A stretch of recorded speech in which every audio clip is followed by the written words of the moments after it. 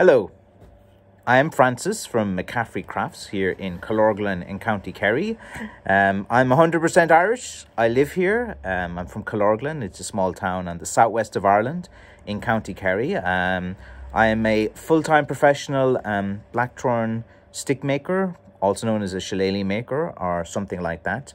And in today's video, I'm going to give you guys some information about what is a shillelagh. It's like a question that I do get asked a lot, and I'd be quite happy to kind of explain it in this video to what actually is a shillelagh, and what better way to get your source of information from a real Irishman who's living here in Ireland as well, because there's loads of guys out there that will tell you all of these different things. So the term in 2023, shillelagh, usually refers to a kind of knob stick that comes from Ireland, and to Irish people it's more these shorter ones. Okay, so to an Irish person this would be like a shillelagh. Usually they're about 18 to 20 inches in length.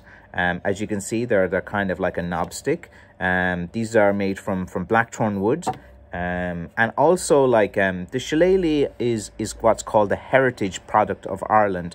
This is a symbol of Irish heritage, right up there with the shamrocks and and all of that. But so these shillelaghs were given to foreign dignitaries who visit Ireland, like, you know, such wild man like good old Bill Clinton or Muhammad Ali, or, you know, various we see, like, you know, various kind of dignitaries that came to Ireland. They were presented, were like, here is a symbol of Ireland, here, own a piece of Ireland, and here is something that grew in Irish soil, made from Irish hands, and we present it to you as our national product. And it was something that used to be done a lot, but nowadays it seems the Irish government, you know, they don't honour Irish crafts anymore. They don't respect heritage crafts as well. And like the majority of people everywhere in the world is, I'm not a fan of the current powers that be in Ireland as well. I feel they've lost their way, and they're going in all different directions, and they really need to focus more on what it is to be Irish, and Irish products and Irish crafts as well.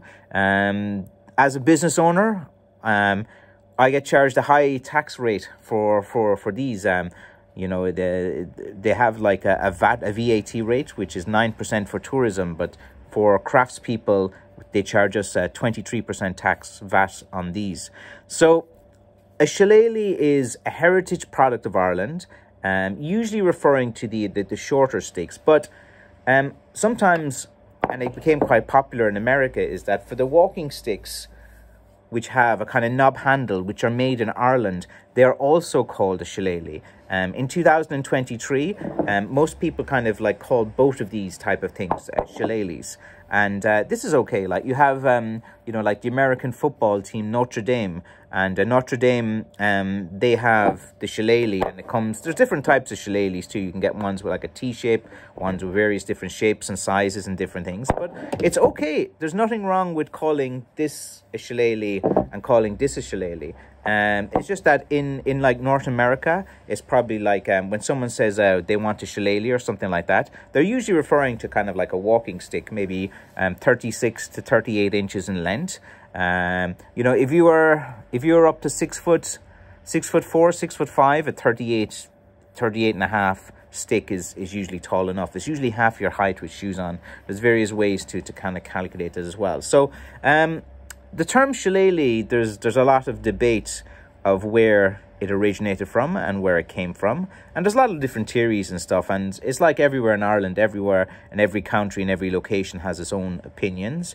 I like to believe that it came from the word shillelagh, which means a tronged stick, a stick with a little lanyard on it, a stick with a handle that you can kind of hold like this. So I like to believe that, you know, the shillelagh, it kind of originated from that.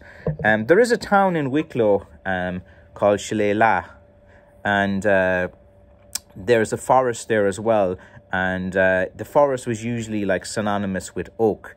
And usually in historical records, when anyone was referring to the wood oak, they would refer to shillelagh, and this was referring to the actual wood for being oak, because oak forests were there.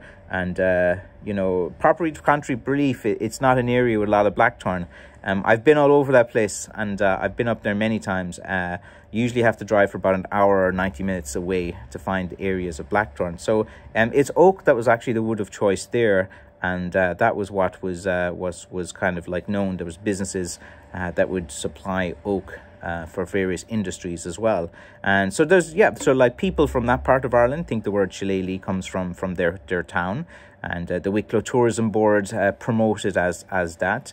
But like the thing about shillelaghs and faction fighters and things as well is that the real home of it is like County Tipperary, County Cork, County Kerry, where I'm from, County Limerick. It was really much a Munster thing that originated and started, and it kind of you know, faction fighting is kind of synonymous with these type of shillelaghs and sticks as well, because in the 1800s, during fair days, Irish guys with a bit of grief against each other, it was kind of like a tribalistic thing.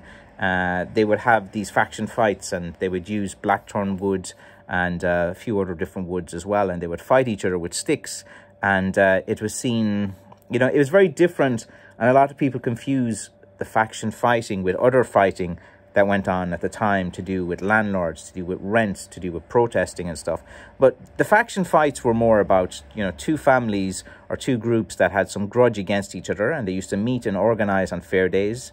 They would have a thing called the wheel, where they would shout banter at each other first, call each other names, say how ugly you were and how cheaters they were. And women would get involved as well. And it was pretty wild, and, you know, it got out of hand, and people were dying in these kind of, you know, these kind of organised faction fights. And people would wear the various colours. They were associated with their factions as well. So again, it's very different. And real faction fighting didn't go on in every county in Ireland. It likes to say that it spread, and it did spread to other things too. And then you have like the Donnybrook fight, and it spread up, like, you know, throughout Connacht as well. And not like properly to contrary belief, it wasn't really like a big thing in Ulster at all. It was more a Munster thing, and then Leinster, and then Connacht a bit as well. And then, of course, Irish immigrants who went to the US, they brought their shillelagh or their stick with them as well. They brought the stories of the faction fighters who were seen as heroes. You know, Big Mick Foley was a very famous faction fighter from Killorglin here in County Kerry, and I would be a descendant of him, Foley, on my mother's side. My mother's family has been here for generations and generations. And, you know, these guys were huge, massive characters. You know, they were, you know, guys 6'2", 6'3", 6'4", and when they had a shillelagh in their hand, they were vicious, and they were legendary for their ability in these fights. So a lot of kind of the lore around shillelaghs come mostly from the 1800s and associating with the faction fighting and different things as well. And shillelagh is more a term that kind of is used more so, I think, in North America. That like in Ireland, like this is just a blackthorn walking stick, and then the short one, we'd call these like shillelaghs or something like that. In North America and places around the world, they'll call them all like shillelaghs and different things. And it's fine. Like the term is used interchangeably, and you're not wrong. There's no offense. You know, calling this a shillelagh is fine. Calling this a shillelagh is fine. Like, I think like a lot of people get worried because of cancel culture and everything that, oh my God, am I calling the wrong thing, the wrong shillelagh and stuff like that? But like, you know, genuinely most Irish people aren't like, you know, outside of Dublin maybe, but everyone outside of Dublin, Dublin might be a bit more kind of tense with terms and different things, but Irish people are generally pretty laid back. Self-deprecating humor, you know, we don't seem to get offended too much, and if we do, we're just pretending usually for a laugh. What did you call me? Did you call me something? You know, oh, you know, but Irish people generally are just kind of like pretty laid back, comical, self-deprecating. Sometimes we think it's funny to like pretend to be annoyed with someone just for comic relief and different things like that as well. There's a lot of banter and crack, and you know, you say the strongest and worst things to your best friend as well. Like, you know, we use language very colourfully as well. If I was to record a conversation between two Irish guys in a bar or something like that as well, I'm sure it'd be cancelled. I'm sure people will be up in arms, but like Irish people, when they're amongst themselves, you know, they talk in a different way. But anyway, look it up. So the main thing to take from this video is that what is a shillelagh? A shillelagh is whatever it means to you. But the one kind of common factor with what a shillelagh is, it has to come from Ireland. It's usually made from blackthorn. So it's made from Irish hands, grown in Irish soil as well. So if you want a real authentic shillelagh, it comes from Ireland. It's made by a skilled craftsperson as well. There are some hobbyist guys out there that do a bit of biling, selling and stuff like that on various platforms. But like I'm a professional. This is my job. There's a guy in Wicklow that's professional as well. There's a guy up in Mayo that's professional as well. And you know, we're the kind of three main guys in Ireland that would do it as well. You know, I'm talking about guys like that have registered businesses, registered like locations as well. There's a few guys as well that are doing it out their back garden or their back shed or something like that. But it is a profession that you know, you can have a living at as well. And I'm very passionate about Irish crafts and Irish heritage. And to me, these are like a symbol of Irish heritage. You cannot get anything more authentic than, you know, a piece of wood that grew in Irish soil as well. And like, you know, if you have a connection to Ireland, or you are you know, a descendant of someone from Ireland as well, you know, holding a piece of Ireland in your hand is powerful. There's a certain kind of energy to it as well. And there's nothing wrong with liking your heritage and your culture as well. It's like, oh my God, man, it's like, you know, these times, man, are a bit kind of mad, where everyone is just looking for something to give out about as well.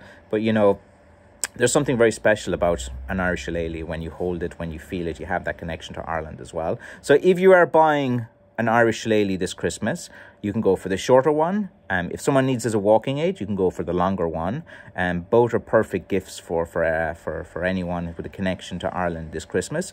If you go to my website, McCaffreycrafts.com, look, the whole purpose of this channel is that I use it as well to promote my business, to who I am. I make these professionally. This is my job. This is literally how I pay the bills. This is literally how I try to put my daughter through college next year if she decides to go. You know, this is something that I'm very passionate about, and of course is also my full-time profession. So I've kind of lucky that I've kind of tied in that something I'm passionate about into the job that I want to do as well. So if you're interested in authentic Irish blackthorn shillelaghs, please support Irish businesses and Irish heritage products this Christmas. It's really important to in my opinion, to support craftspeople, people who make things by hand, handmade products as well. I think they'll always be around. I think people always love the story and like to know the people that do it as well. I do live streams every Friday. I put loads of little short videos out there at the moment as well, which are a bit handy for me to do. So again, guys, thank you for watching this, and I hope you enjoy your shillelagh McCaffreys when you get it. Thanks very much. Bye bye.